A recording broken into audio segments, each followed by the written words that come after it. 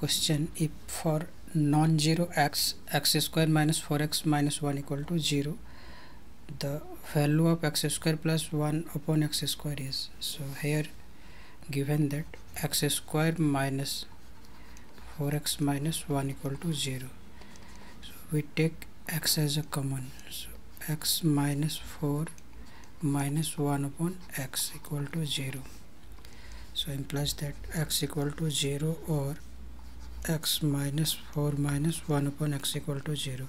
So according to questions, x is non-zero, so we can't take x equal to 0.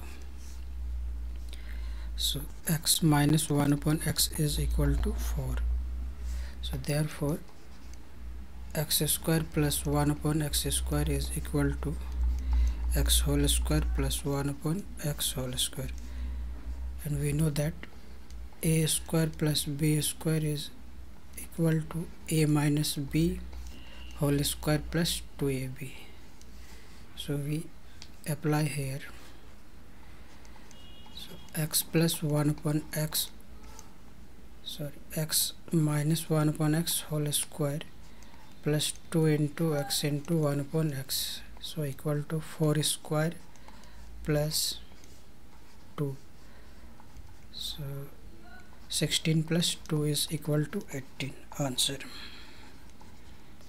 So option A is the correct answer.